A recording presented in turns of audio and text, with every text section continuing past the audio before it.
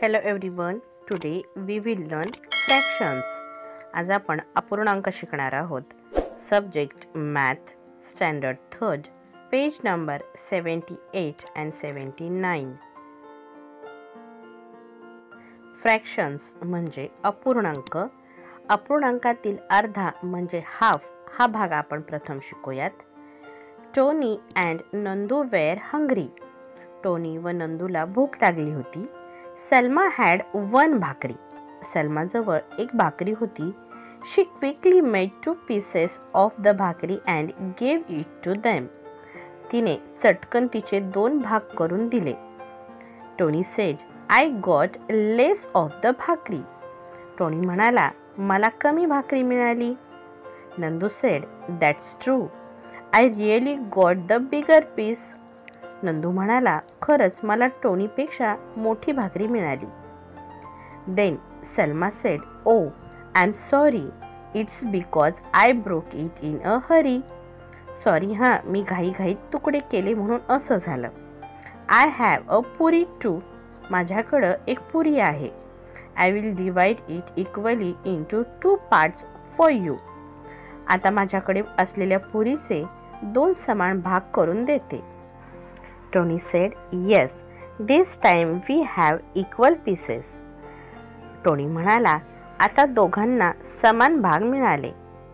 Sonu said, Both of you got exactly half the पुरी. सोनू म्हणाली, प्रत्येकाला बरोबर अर्धी पुरी मिळाली. When something is divided into 2 equal parts, each of the parts is a half of that thing.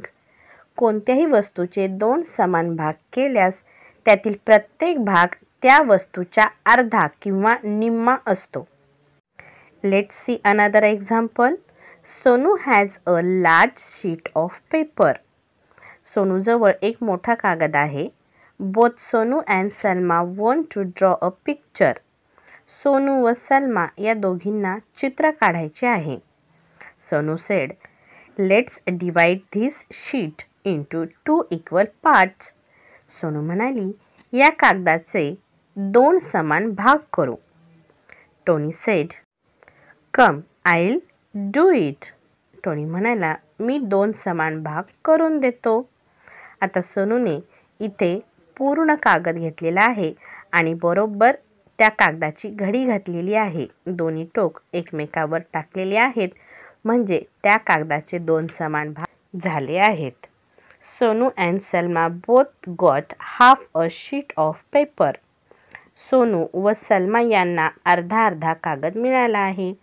म्हणजेच कोणत्याही वस्तूंचे 2 समान भाग केल्यास त्यातील प्रत्येक भाग त्या वस्तूच्या अर्धा किंवा निम्मा असतो. When something is divided into 2 equal parts, each of the parts is a half of that thing. Observe the pictures given below. खालील चित्रांचे निरीक्षण करा. Let's see the first picture of a whole गवा. आता इथे पूर्ण पेरूचे चित्र आहे आणि त्याच्या बाजूला हाफ अ गवा म्हणजे अर्धा पेरू इथे दिलेला आहे. एका पेरूचे 2 भाग केलेले आहेत आणि प्रत्येक भाग हा अर्धा असणार आहे. In the next picture, a whole cake. A whole cake म्हणजे पूर्ण केक आहे and a half a cake.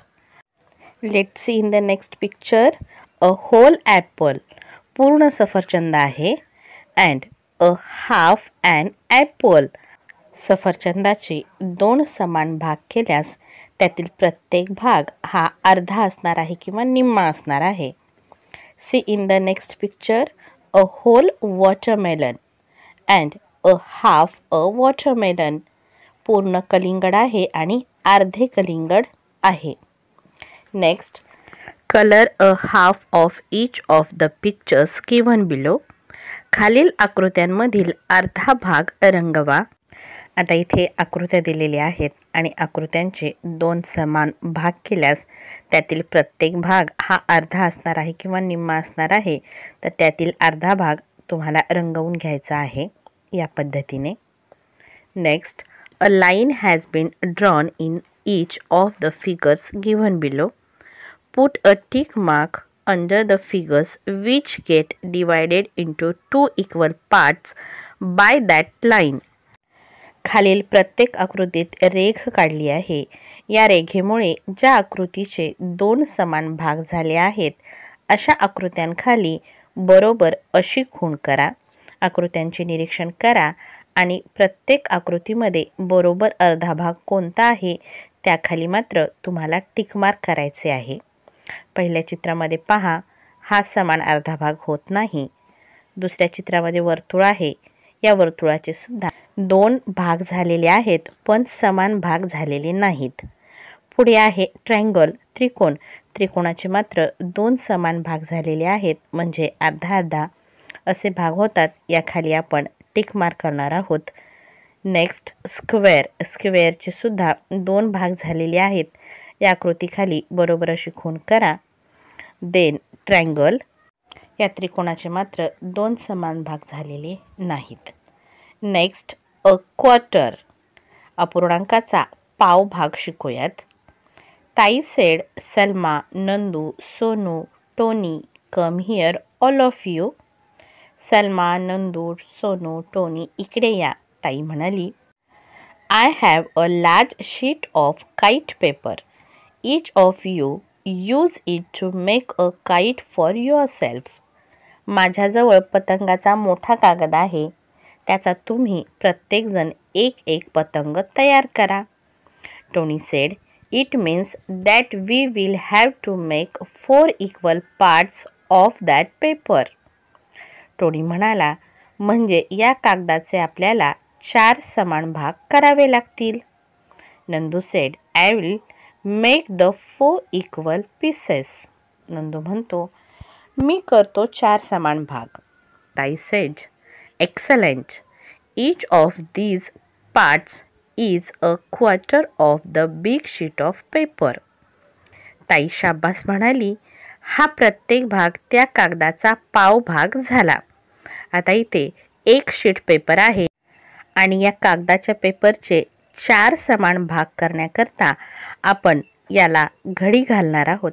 त्यानंतर प्रत्येक भाग हा वेगवेगळा करूयात. कागदाचे झालेले प्रत्येक भाग हा त्या कागदाचा पाव भाग असणार आहे. म्हणजेच एका वस्तूचे 4 समान भाग केल्यास त्यातील प्रत्येक भाग पाव भाग असतो. When something is divided into 4 equal parts, each of the parts is a quarter of that thing. Observe the pictures below to understand the meaning of quarter. खालील चित्रांचे निरीक्षण करा व पाव याचा अर्थ समजून घ्या. Let's see the picture. A whole cucumber and a quarter of a cucumber. आता इथे एक पूर्ण काकडी दिलेली आहे आणि काकडीचे 4 समान भाग केल्यानंतर त्यातील एक भाग इथे दाखवलेला आहे. तो आहे अ क्वार्टर ऑफ कुकंबर, म्हणजे काकडीचा पाव भाग किंवा पाव काकडी असं म्हणणार आहोत. See in the next picture, there is a whole watermelon and a quarter watermelon. इथे एक पूर्ण कलिंगड दिसत आहे आणि कलिंगडाचे समान 4 भाग केल्यानंतर इथे त्यातील एक भाग दाखवला आहे. Means a quarter watermelon. त्याला आपण पाव कलिंगड असं म्हणणार आहोत. See in the next picture, there a whole cake. तिथे एक पूर्ण केक दिसत आहे आणि या केकचे समान 4 भाग. Cake is divided into 4 equal parts and each of the parts is a quarter. आणि या केकचे 4 समान भाग केलेले आहेत आणि त्यातील प्रत्येक भाग हा पाव भाग असणार आहे किंवा पाव cake, a quarter of a cake असणार आहे. C you in the next part of fractions.